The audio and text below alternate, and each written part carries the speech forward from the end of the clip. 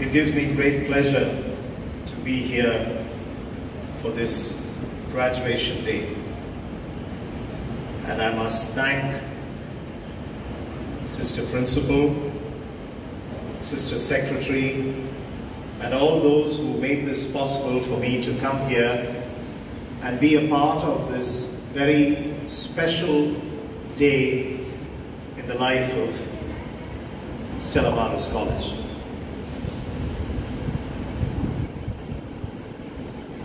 Please accept my congratulations, especially for the outgoing graduates who are present here, who will soon be receiving their degrees. I also would like to congratulate their parents, especially the teachers who have made it possible for these young ladies to go out into the world as graduates, educated graduates with a sense of purpose. So I congratulate all of you as a community, because the world is in desperate need of a set of young people with new ideas, but not only new ideas, but also with the knowledge and the wherewithal to take those ideas forward. So therefore, let me place before you, first of all, my congratulations. This is a milestone in your journey of life. And I'm addressing my dear young graduates. As you move along, this is an important point in your life when you can look back at the years that have been, when you can look forward to the future that you must create. But the past and the future are linked. As you are here on this auspicious day, I wish that you will think about the past, that you will never, ever forget what brought you to this point in your lives. And if you look back, you will see that your parents and your teachers have given you not only knowledge and sustenance and support, physical, emotional, spiritual, but they have also given you something on which no value can be placed. You give a bag of gold to somebody, you give a bag of diamonds to somebody, but what your parents and your teachers have given you is worth far more than all those bags of gold, or all those bags of diamonds, or all the riches which the world can get. So therefore, at this moment, silently now, you must bow your heads down and thank your parents and your teachers for what they have given you. The moral instruction and the values that they have given each one of you is going to stand you in good stead. When you face challenges, when you face opposition, when you face obstacles, you will remember that what your parents and your teachers have given you, coupled with the knowledge that you have got, will help you overcome those obstacles and challenges. When you look back at the past, all what you have gone through, all what you have received should strengthen each one of you. We do not know what your future holds, but you must know that whatever your future holds, you must resolve to do your best.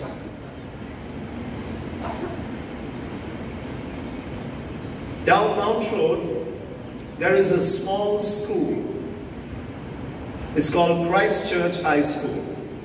And that is the school where I studied.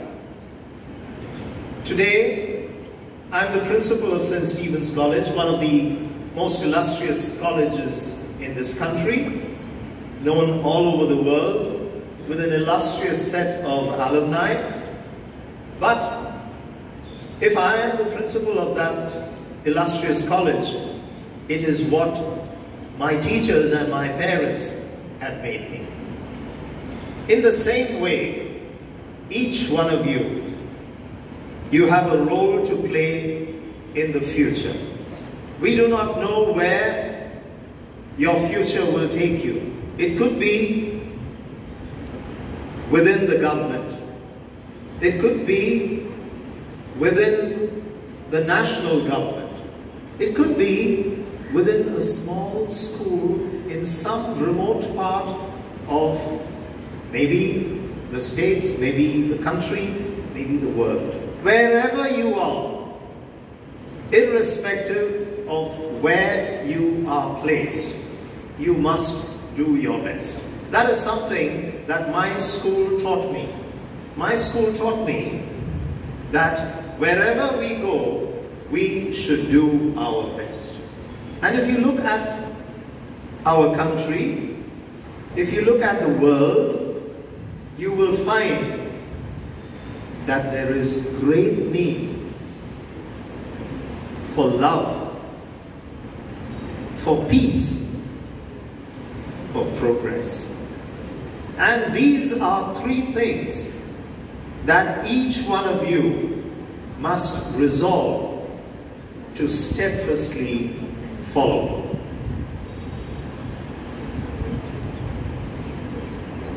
When you stand on the threshold of your future today, you must understand that you are equipped. You're not going into the world bereft of knowledge, with no skills and no facilities to take you forward. The first thing which comes to my mind is your knowledge. You have studied all these years, and what have you studied for? In a few moments from now, each one of you will receive your degree. Certainly, it's very precious, but that is only, it is only a symbol of something greater which each one of you possesses. And that is the knowledge, the abilities, and the skills with which you have been equipped. And you have been equipped so that you will take all that knowledge, you will take all that skill, couple it with your own creativity, with the ideas that you have, and go and make a world which is far, far better than what the world is today. That is something we as your teachers, your parents as those who stood by you through thick and thin, that we expect from each one of you. St. Stephen's College is known for its alumni.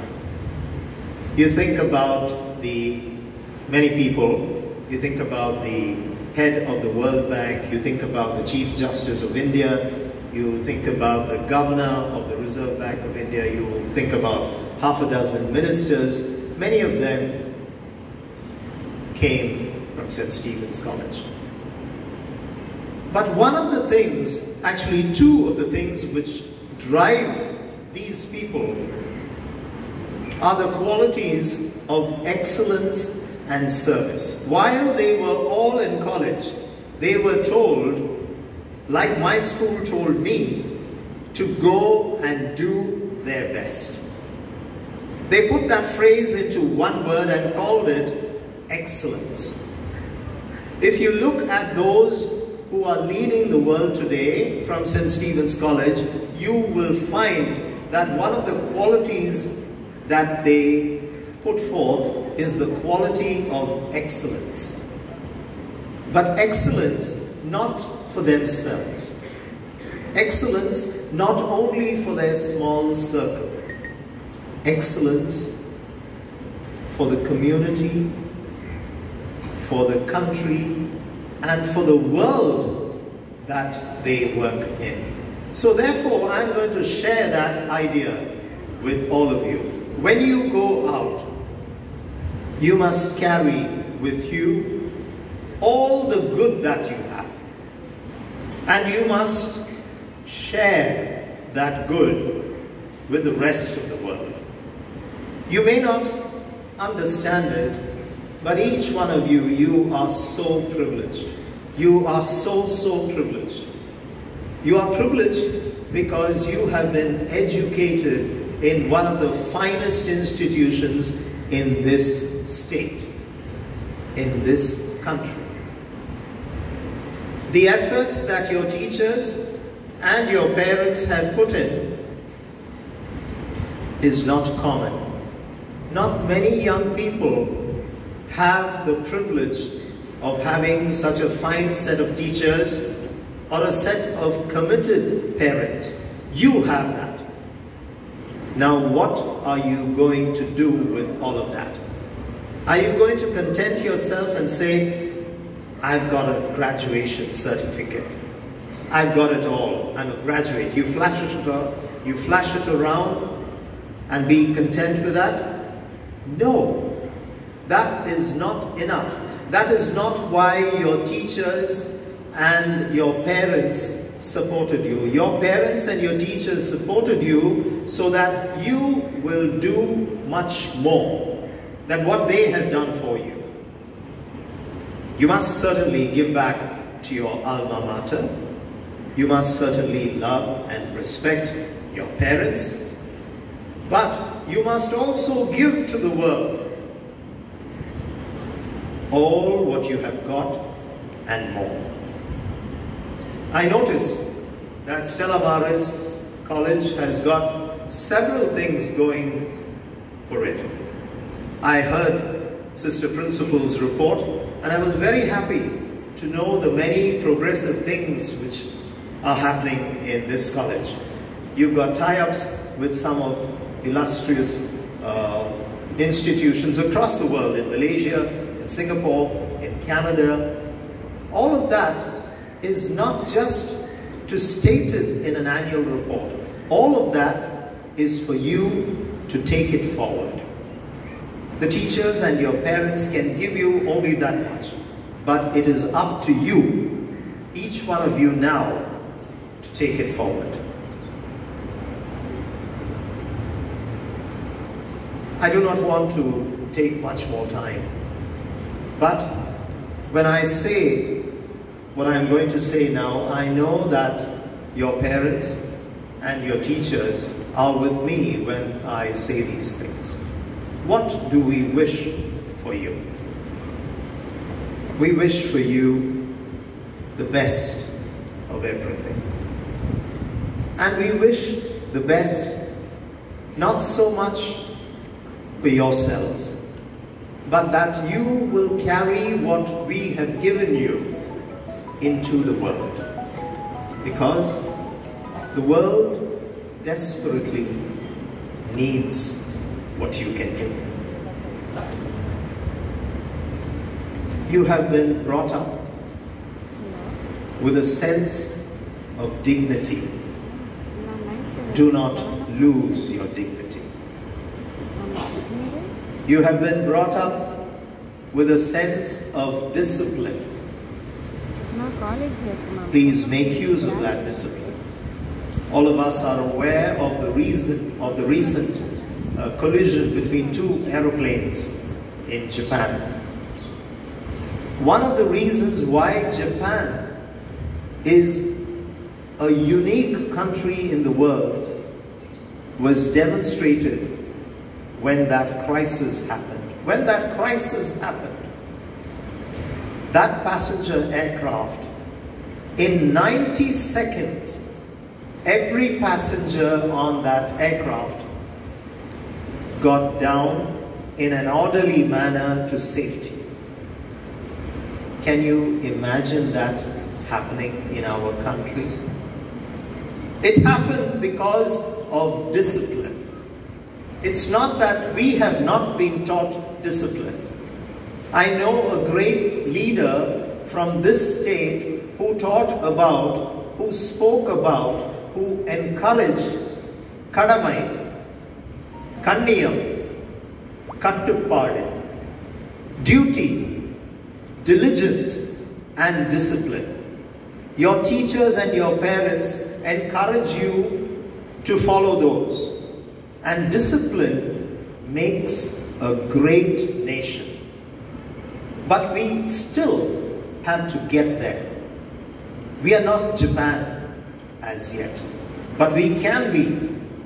And that is where you must, with your personal example, lead us. So therefore, we wish that you will be disciplined in your personal and your professional lives. So therefore, we wish you success. Success not for yourselves alone, but for the companies that you're going to work with, for the places and organizations that you are going to head, and success in your personal lives as well. God bless each one of you. Congratulations once again. Thank you very much.